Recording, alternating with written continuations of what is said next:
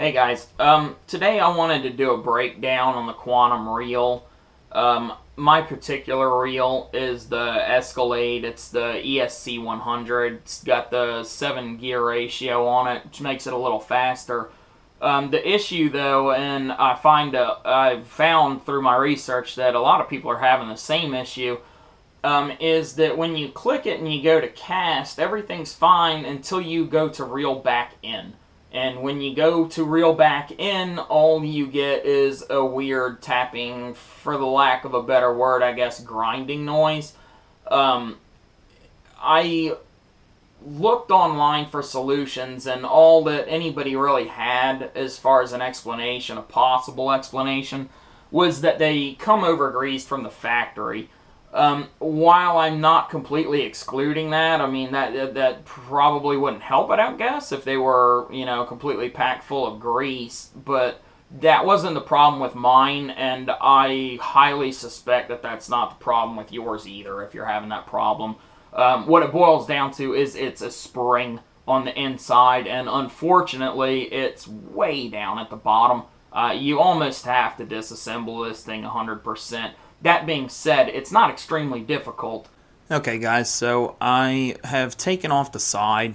All it is this little screw here on the side with this little clip, much like any other reel in the entire world. So we'll go ahead and take off the side, little nut on the side, remove your handle. No big deal so far, remove this washer. There's actually two of them here.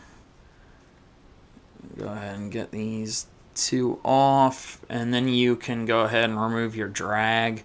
Originally, this is gonna click, but it'll stop once you get it off a little bit, and it'll pretty much free spool after that. You can just go ahead and knock that off.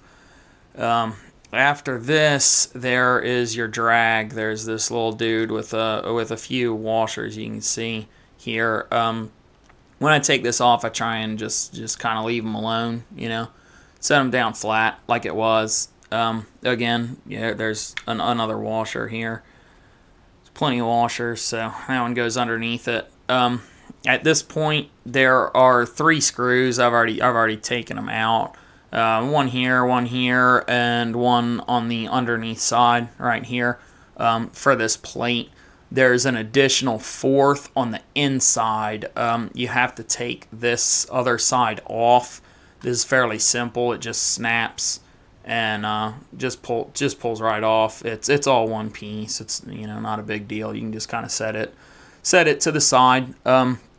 After that, you've got your spool. Comes out. I would recommend doing it without any line. I've made a weird little kink in here to keep my line from coming out, because it's a nightmare when it gets all frayed up in there and stuff. So something to think about. The 4th screw where it comes in, I have it sitting down here on the bottom. On the Escalades, the 4th screw is on the inside right here. You take it off, and again, it's a little silver one. All the others are black. They made this one silver. It looks like it's pretty close to the same as the other ones. I don't know. I don't see a reason to change it up. So put it back where it goes. And at this point, once you remove that screw, this side is ready to come off. All of your adjustments and stuff, they all come off with it. Just comes right off. The bearings in here, they can fall out. They're very simple, and they don't they don't fall to pieces and stuff. It's just, I think it's 2 pieces, a little washer and a sealed bearing. So if it falls out, it's not a big deal. Just toss it right back in. And set that little dude to the side. Okay, so now we're into the guts of it. This is where the actual problem comes into play. It's this little piece right here. I'm actually going to use a screwdriver because my finger's too fat. This dude right here is your problem. This spring, for whatever reason, they have made it, I don't want to say real weak, but they've made it weak enough that it will not throw this out far enough. Let me take this gear off, and you can see it a little bit better, what happens. this little white piece as well with these springs and this little gear can come off. Just set it to the side. It's not a real big problem. It doesn't have to come off, but what happens is when you go to click this, it'll try and throw it up, so you kind of have to hold it and stuff. So there's no need for it to be on there. But anyway, so what's happening with them again is this spring. It's too loose. What I did is I unscrewed the little screw here for your trigger. That's your little trigger mount.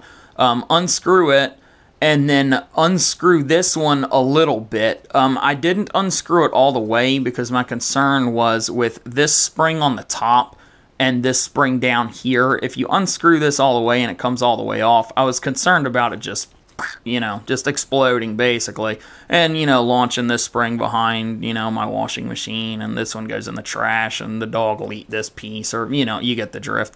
So what I did is I took this one all the way off and I loosened this one a lot, but I didn't take it all the way off because again I didn't want it to spring out. So once you can get this to lift up a little bit, you can pop this little spring out of the back, because it comes in from the back side, so that has to be lifted up a little bit so you can pop it off the bottom. Once you do that, all that you really need to do is just grab that spring and just kind of open it up a little bit more, so it has a little bit more tension on it. And what it does is it will actually throw this piece up. Okay, so when you normally click it, right, it will go up and that engages. See, now that's engaged to those teeth. I've fixed it. Now what it used to do, see now it clicks back. What it used to do is you used to be able to do this real slow, and if you did it real slow, it would lock up.